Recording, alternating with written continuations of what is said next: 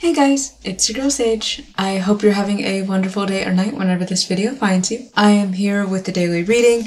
Today's reading comes from Proverbs 31, the sayings of King Lemuel. The sayings of King Lemuel. In an inspired utterance his mother taught him. Listen, my son. Listen, son of my womb.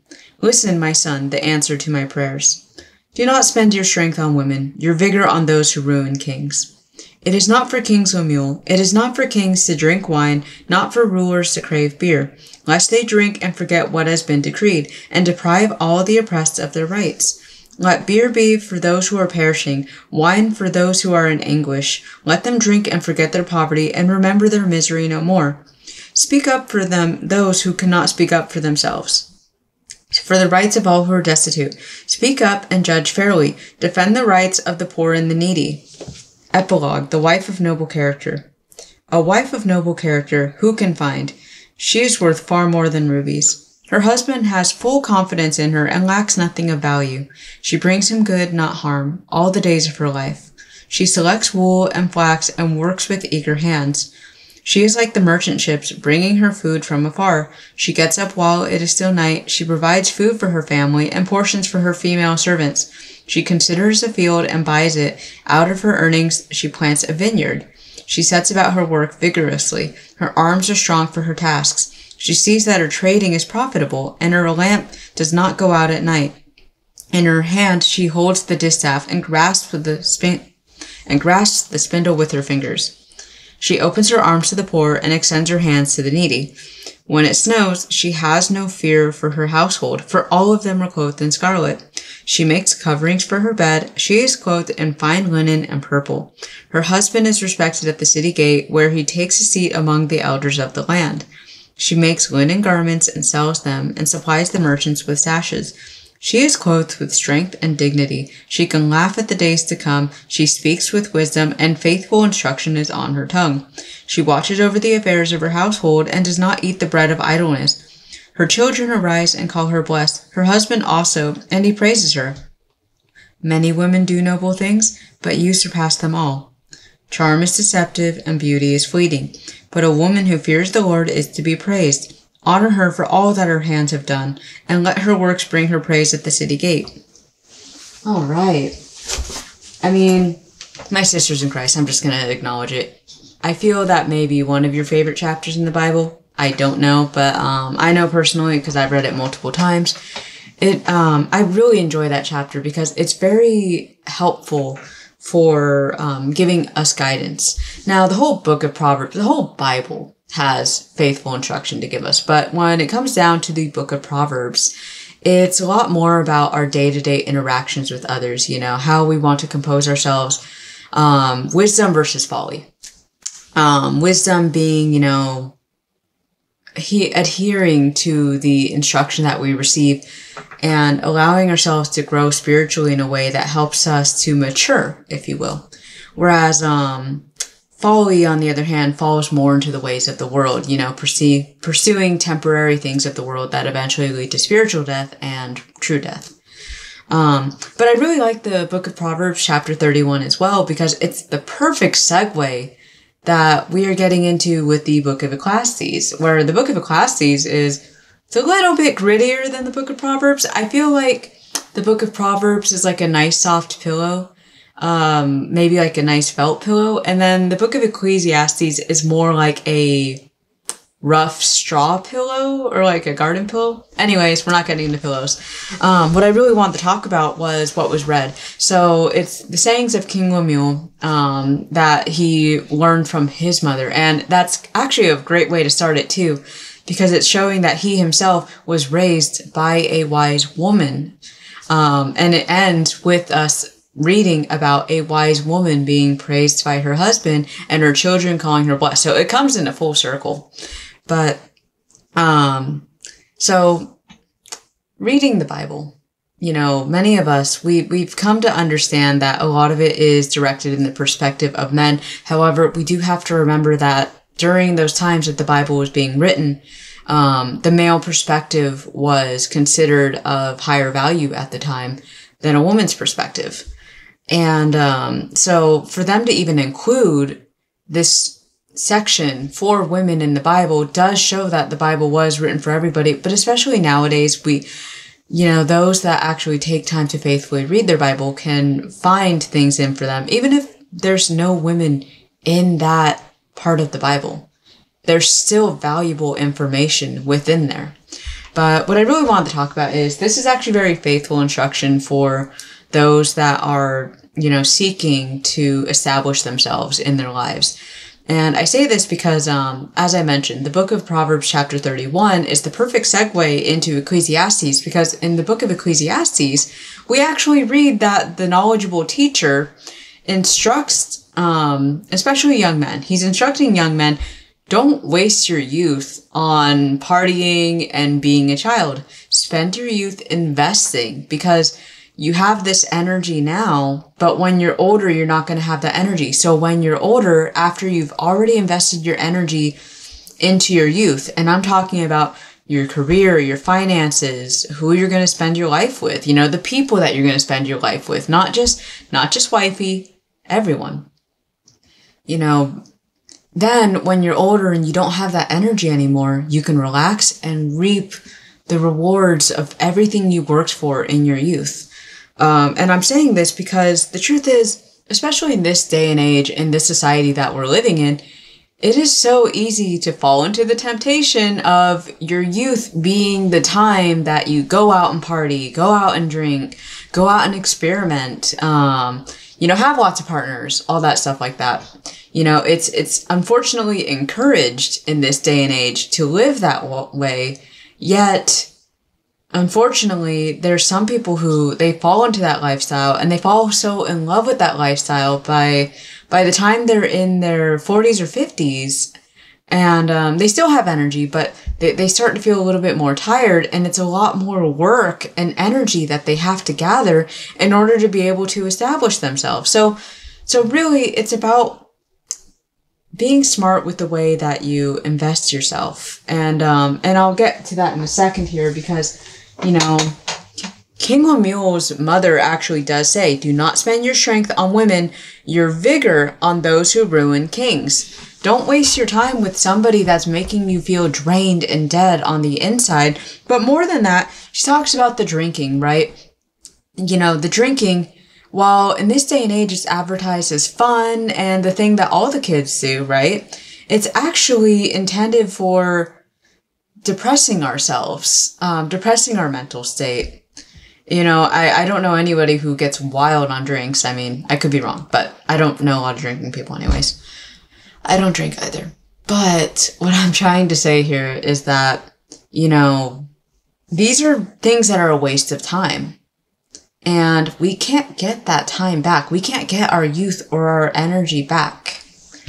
So that's the instruction that we're reading here. And what it is asking is for us to focus on the things that truly need our attention. Speak up for those who cannot speak for themselves, for the rights of all who are destitute. Speak up and judge fairly, defend the rights of the poor and the needy. And let me just also remind you too, this is instruction that a wise mother is giving to her son who is a king. So when I say that he's a king, first off, I just want to encourage my brothers in Christ. Hey, don't drop your crown. I'm just going to say that. But what I'm trying to say here is that, Holy Spirit, help me out here. What am I trying? I had it and I lost it. For us to walk in that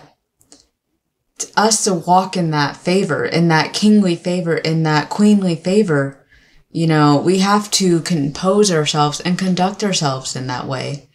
And somebody of true valor is not chasing skirts, is not building up their body count, is not wasting their time and money in bars or hotels, or on frivolous junk they don't need. Because we can even see right here the wife of noble character.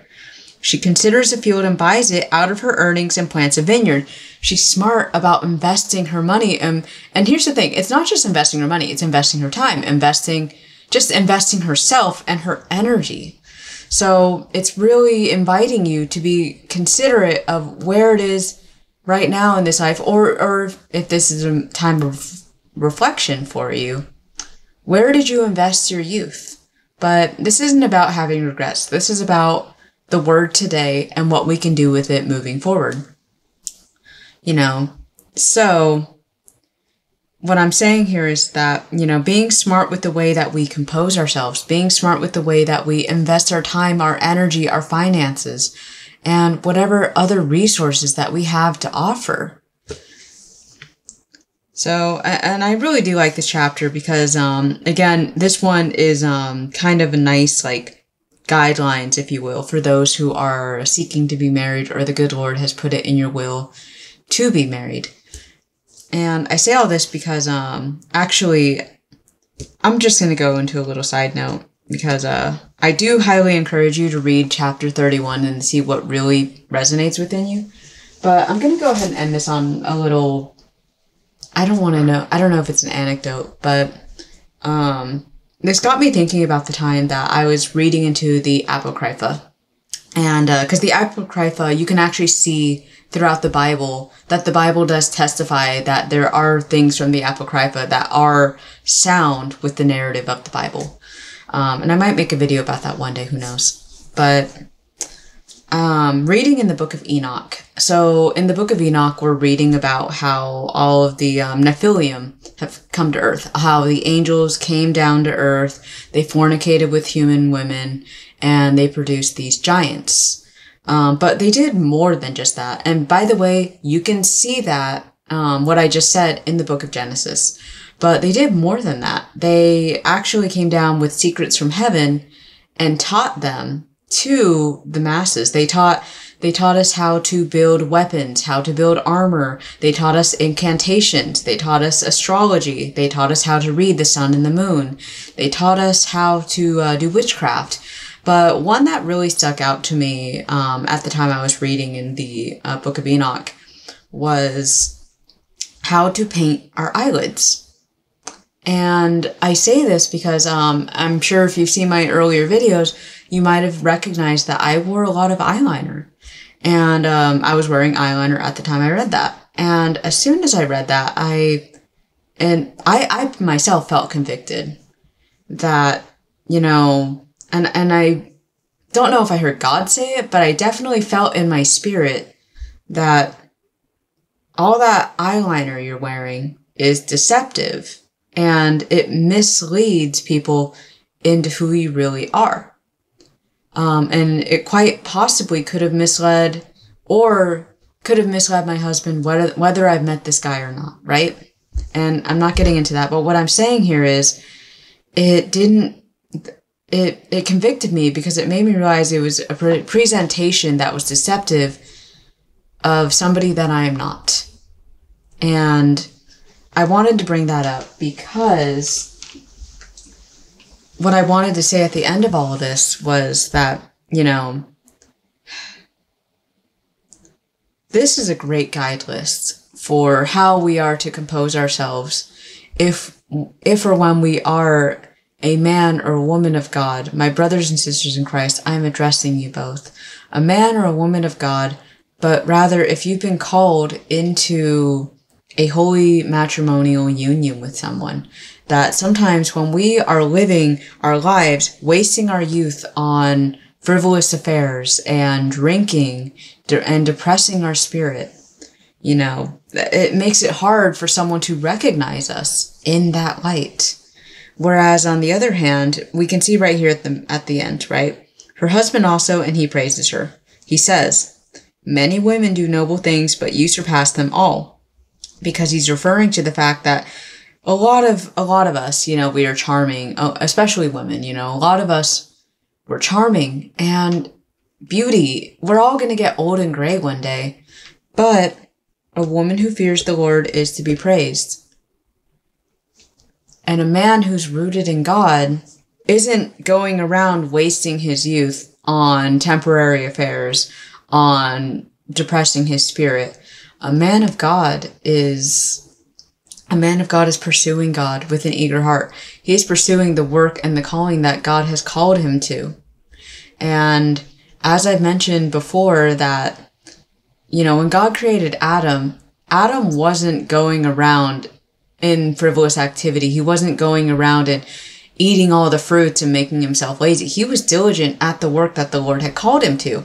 And it was in the middle of while he was serving the calling and the purpose that he created Adam for, did they realize Adam needed a partner to support him. Thus, he put him into his sleep, took his rib, and created Eve, and woke him up and presented Eve to him. And that is why Adam refers to her as, "This is flesh of my flesh, bone of my bone, she shall be called woman." And thus, he recognized her as an extension of himself.